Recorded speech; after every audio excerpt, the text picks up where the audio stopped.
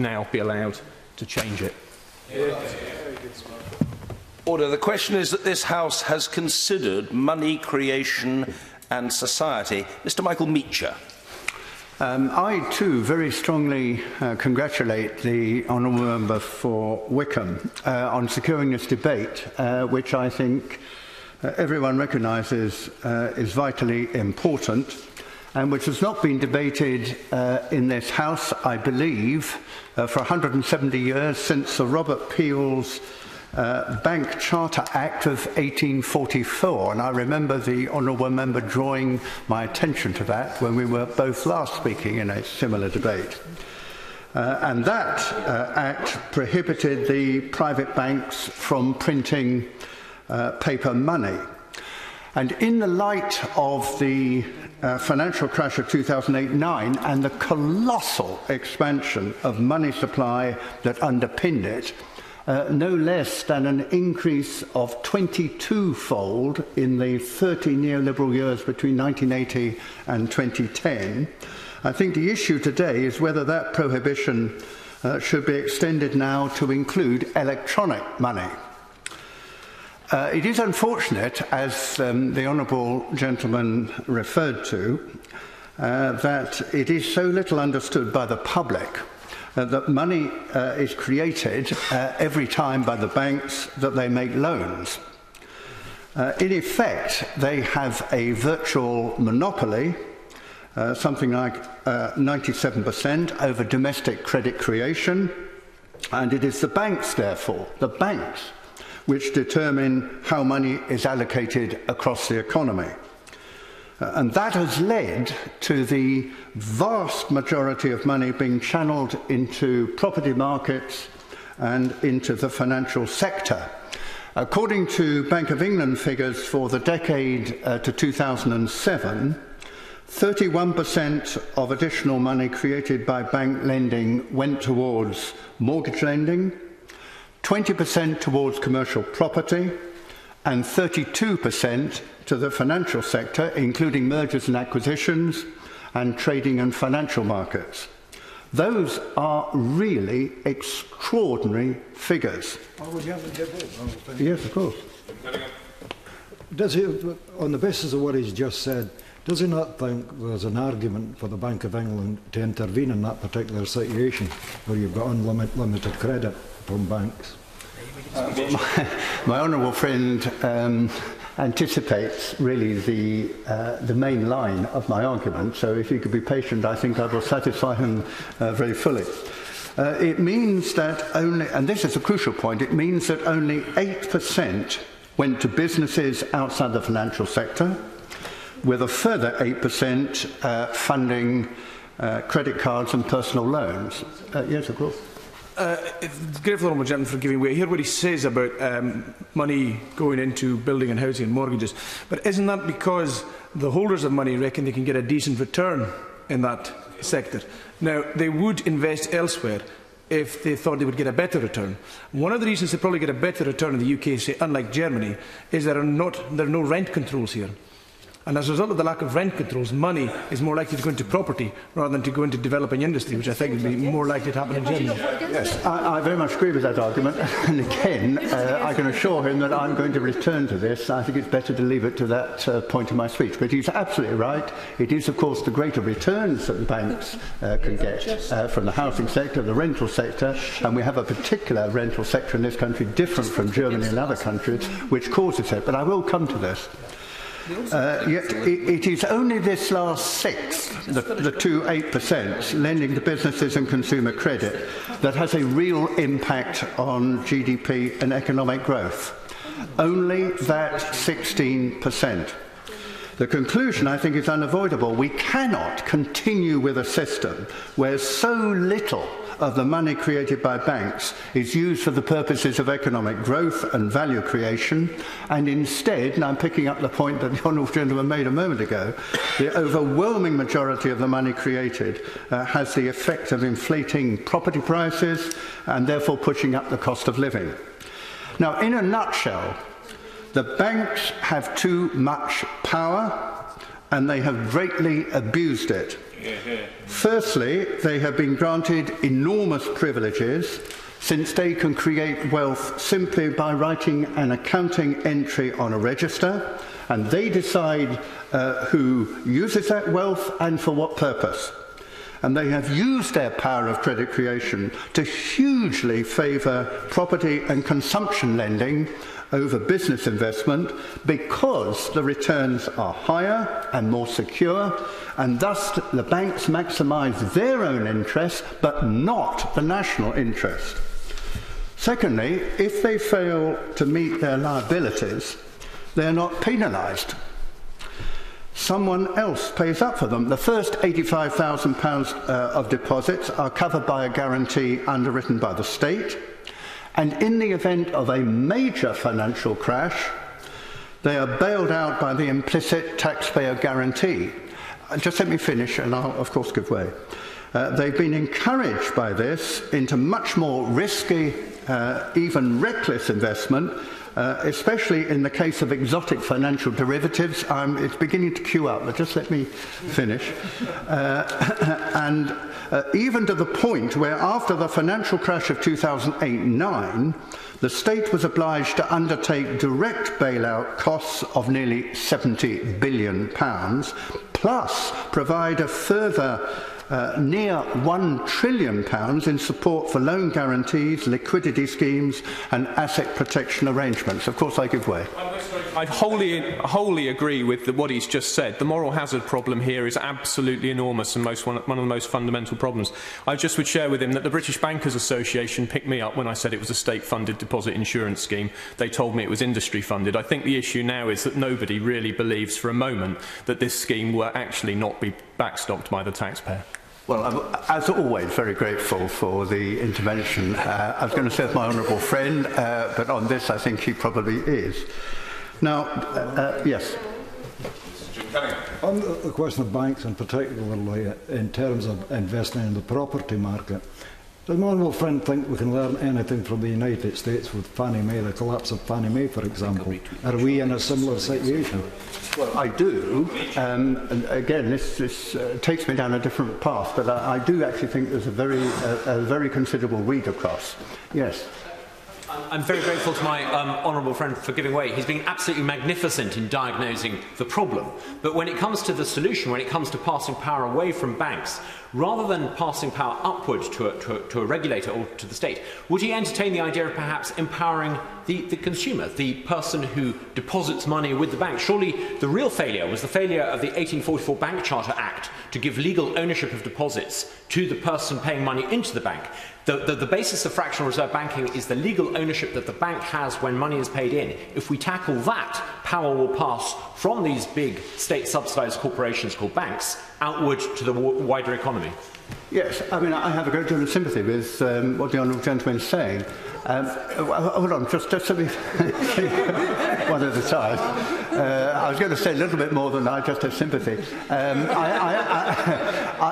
am going to talk at the end. I mean, half of my speech is really going to be about what I think the alternative should be, and why I think the capacity to regulate what is an exceedingly complex situation in the financial sector is not a proper way, and I'm going to produce my own solution. But I agree that to the degree to which people can achieve greater control over the money that they themselves have contributed, I would be very strongly in favour of structural changes which bring that about. I'm grateful to my honourable friend. I was intrigued to hear my honourable friend mention depositor protection. Yeah. Is my honourable friend saying he's against any form of depositor protection? Sorry, say that? Depositor protection. The protection of deposits is underwritten by is up to £85,000 for those deposits, and it is guaranteed. It is underwritten by the state. So Are you against? Oh no, sorry. I'm not. Well, I'm neither for nor against. What I am I'm really making the point that this is not something. This encourages the banks to increase their risk-taking, because if they're caught out, for each deposit up to £85,000 is guaranteed by the state. All I'm saying is we really need, and here I totally agree with my the Honourable Member for Wickham, that we need much wider structural change. It's not a question of just tweaking one thing here or there, and I'd like to come on to that. Now, given that, I think it raises the question at the heart of this debate. I mean, who should create the money? And I just ask this question: would Parliament ever have voted to delegate power to create money to those same banks that caused the horrendous financial crisis from which the world is still suffering? I think the answer to that is unambiguously no.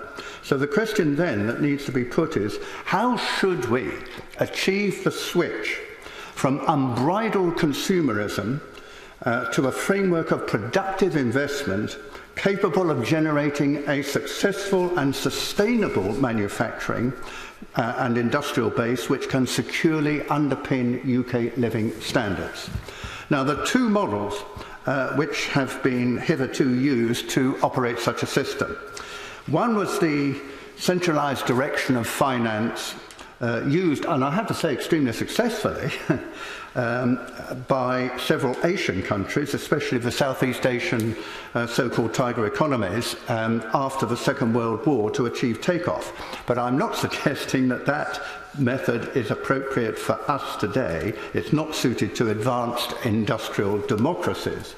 The other was to bring about, through official guidance, guidance in inverted commas, the rationing of bank credit in accordance with national targets, which, and where necessary, through quantitative direct controls. This was a policy which did work well for a quarter of a century in the UK in the post-war period until the 1970s, when it was steadily replaced by the purely market system of competition and credit control, based exclusively on interest rates, which has, in our experience of the last 30-40 years, proved deeply unstable, dysfunctional, and profoundly costly. I'll give way in a moment. Since then, there have been sporadic attempts to create a safer banking system, but these have been deeply flawed. Either regulation under the dictates of the neoliberal ideology has been ever so light touch, and I have to say by New Labour just as much as by the other government, that it has been entirely ineffective. Or the regulation is so detailed. Basel III, I would remind the House, has more than 400 pages, and the US Dodd-Frank bill has a staggering 8,000 pages or more, that it is impossibly bureaucratic, and almost certainly full of loopholes. Or the regulation was so cautious, like the Vickers Commission proposal of Chinese walls between the investment and retail arms of a bank, that it, in my view, frankly, really missed the main point. Or, whatever route was tried, and this is very significant, it faced the regulatory arbitrage at the hands of the phalanx of lawyers and accountants in the city, earning their ill-gotten bonuses by unpicking or circumventing whatever regulatory safeguards the authorities put in place. I give way to my... Yeah, sorry. I thank the member giving way. He's always very good on these subjects. But would I be going too far if I was to suggest that we should nationalise the cities, nationalise the banks, and run it ourselves as a government on behalf of the people? Well, public ownership of the banks is, I think, a significant issue. I am not actually going to propose that in my speech. I do actually take the view that it would be a mistake to return RBS and Lloyds to the private sector. And I think the arguments about Barclays and HSBC need to be made, but I think not in this debate. I am going to suggest an alternative solution which changes the power of the banks in terms of money creation and puts it in different hands to ensure better results in terms of a national interest. Now, against that background, there are solid grounds, I think, for examining, and this is where I do come to my proposal, the creation of a sovereign monetary system, as recommended by several expert commentators recently. Martin Wolf, who, as everyone in this House will know, is an influential chief economics commentator of the FT, wrote an article a few months ago, on the 24th of April to be precise, entitled "Strip Private Banks of Their Power to Create Money." This is from Martin Wolf, recommending switching from bank-created debt to a nationalised money supply. Also, Lord Adair Turner, who was the former chair of the Financial Services Authority, delivered a speech about 18 months ago in February 2013 discussing an alternative to quantitative easing, which he termed overt money finance, which is also known as a form of sovereign money. Now, such a system, and here I will describe its main outline, such a system would restrict the power to create all money to the state via the central bank. Changes to the rules governing how banks operate would still permit them to make loans, but would make it impossible for them to create new money in the process. The central bank would continue to follow the remit set by the Chancellor of the Exchequer, which is currently to deliver price stability, which is defined at the present time as inflation target of 2%. The central bank would be exclusively responsible for creating as much new money as was necessary to support non-inflationary growth. Decisions on money creation will be taken independently of government by a newly formed Monetary Creation Committee or by the existing Monetary Policy Committee, either of which would be accountable to the Treasury Select Committee. And I think that accountability to the House is crucial to this whole process. Yes, I give way to my honourable friend again. Coming back to the original question I asked them earlier on, what role would the Bank of England have in this? Oh, the Bank, I'm coming on to explain. The Bank of England has an absolutely crucial role. If he listens to the last bit of my speech, he will get a full answer to that question. A sovereign money system thus offers, if I may say this, a clear thermostat to balance the economy, which is notoriously lacking at present. In times when the economy is in recession or growth is slow, the Money Creation Committee will be able to increase the rate of money creation to boost aggregate demand. If growth is very high and inflationary pressures are increasing, they can slow down the rate of money creation. Now, that is a crucial improvement over the present system, whereby the banks will either produce too much mortgage credit in a boom because of the high profit prospects, which produces a housing bubble and raises house prices, or they produce too little credit in a recession, which exacerbates the lack of demand. Now, as to lending to businesses, which I think is central to this whole debate. Yes. I'm sorry, I just want to take you back just a few moments, because he mentioned about accountability to Parliament, and I think he said the Select Committee. I just wonder whether he would just really just enlarge on that a little bit and say, when he says accountable, what powers would Parliament have to ensure that this was followed through in a proper way and with the rules that's been laid down? The purpose of accountability to the Treasury Select Committee is to enable Parliament fully to explore the manner in which the Money Creation Committee or the Monetary Policy Committee is working. And I would anticipate a full 3 hours discussion with the leading officials of those committees before the Treasury Select Committee, and if necessary they could be given a hard time. Certainly these persons, who I would see as the most competent persons in this House to deal with the matter, would make clear what their priorities were, would make clear where they thought the Money Creation Committee was not giving sufficient attention to the way in which it was operating, and would suggest changes. They wouldn't have the power formally to compel the Money Creation Committee to change, but I think the whole point about select committees, which are televised and discussed within the media, would have a very big effect. But it's a major change compared to what we have at the present time. It's like all systems, if it is inadequate, it can be modified, changed, and increasingly enforced. Now, as to lending to businesses, which, as I say, I think is yes, of course. With respect to the question of Treasury Select Committee, does he see a potential role perhaps for some form of joint committee, perhaps with the Public Accounts Committee, insofar as that the origins of that are to do with taxation and spending? And would he think that perhaps broadening it a bit in that direction might be helpful, so that we got the full benefit of the all-party agreement of both committees? Well, I think it's a helpful intervention. I wasn't attempting, partly because it's a relatively, well, I don't think it is relatively small, it's a relatively big part of what I'm proposing, but it's not for me to suggest exactly what the structure of accountability should be. And I would be strongly in favour of increasing it in the way the Honourable Gentleman has said. I think until this House is content that it has a proper channel of accountability which is effective in terms of the way our financial system is run. Until that is reached, I think we should bring in further changes to the structure of accountability as may be necessary, such as along the lines you suggested.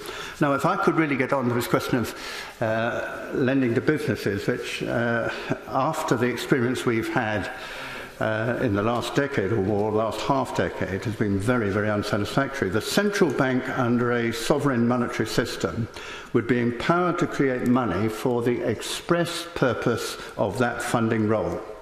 The money would be lent to banks with the requirement that the funds are used for productive purposes, whilst lending for speculative purposes, for example to purchase pre-existing assets, either financial or property, would not be allowed.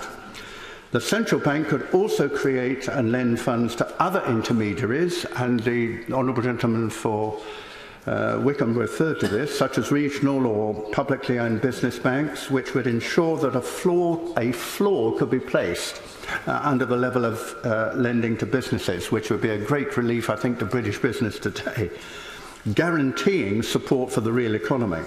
And I should add that within the limits imposed, and this is, again, I say this to avoid misunderstanding, within the limits imposed by the central bank on the broad purposes for which money may be lent, lending decisions would be entirely at the discretion of the lending institutions, not of the government or the central bank. Now, I conclude that I believe a sovereign monetary system offers a very considerable advantages over the present system. It would create a better and safer banking system because banks would have an incentive to take lower levels of risk, since there would be no option of a bailout or rescue from taxpayers, and thus moral hazard would be reduced. Second, it would increase economic stability because money creation by banks tends to be pro-cyclical, as I've explained, whereas money creation by the central bank would be counter-cyclical. Thirdly, sovereign money crucially supports the real economy when under the current system 83% of lending does not at the moment go into productive investment. I underline that 3 times. Fourth. Honourable friend give way. Yes, of course. My honourable friend has said that the aim of this would be to reduce risk and for banks to be more cautious. But on the other hand, if we are to encourage innovation in manufacturing, it does not mean that we would require to have an investment bank at state level, so we could actually fund the more riskier levels of innovation to ensure that they actually could get to market, because they're not at the point where they would be commercially viable. That's an extremely important point, and again, I strongly support that. We do need, and I think it's fair to say that the current Secretary of State for BIS has been struggling to introduce a government-supported business investment bank and has recently announced something along those lines. I think that should be greatly expanded. The book, which I hope most of us have read, by Mariana Mazzucato, shows the degree, which I think is a return of the entrepreneurial state, the degree to which funding for major innovation, not just in this country, but in many other countries which she cites, have been financed through the state, because the private sector was not willing to take on board the degree of risk involved. One understands that, but one does does need to recognise the role of the state is extremely important, and I would like to see, under a Labour government, something like this being brought in. I'm very grateful to my honourable friend. He's making a tremendous case for money creation and what we should be looking at in this House. But I wonder if there's also a cultural issue here. Many businesses and many lenders say to me when I speak to them that there's a cultural problem in the United Kingdom for businesses, and particularly entrepreneurial businesses that we've heard about from honourable friend in Glasgow, to giving away equity rather than debt, so funding businesses through equity rather than debt. And other countries across Europe who are incredibly successful at giving away equity rather than debt have much more growth in their entrepreneurial economy. Yes. Well, again, I think that's totally true, a very important point, and actually I think the proposals I'm making would support that. There is a very different climate in this country, largely brought about by the churning that goes on in the City of London, where profits have to be increased or reach a relevant size within a very short period, like 3 or 6 months. And most entrepreneurial businesses cannot possibly produce a decent profit within that period of time. So the current financial system does not encourage what my honourable friend is wanting, and I think these proposals would make money creation available to the people we really want to support much more fully than at present. The fourth point, and I've only got 5 in case members are wearying, the fourth point, under the current system, house price bubbles transfer wealth, as we all know, from the young to the old, and from those who can't get on the property ladder to existing house owners, which increases wealth inequality, whilst removing the ability of banks to create money should dampen house price rises and thus reduce the rate of wealth inequality. My fifth and last point, which I think is a very important one, sovereign money redresses a major democratic deficit. Under the present system, around just 80 board members across the largest 5 banks make decisions that shape the entire UK economy, even though these individuals have no obligation or mandate to consider the needs of society or the economy as a whole, and are not accountable in any way to the public. It is for the maximisation of their own interests and not to those of the national interest.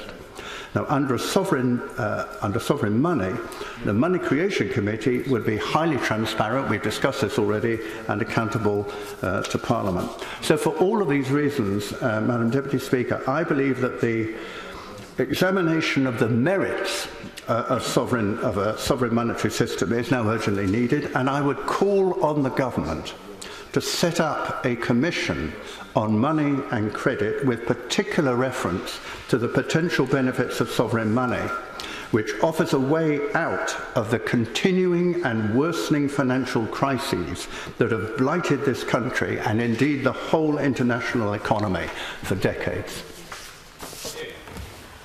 Peter Lilly. Madam Deputy Speaker, thank you. It's a pleasure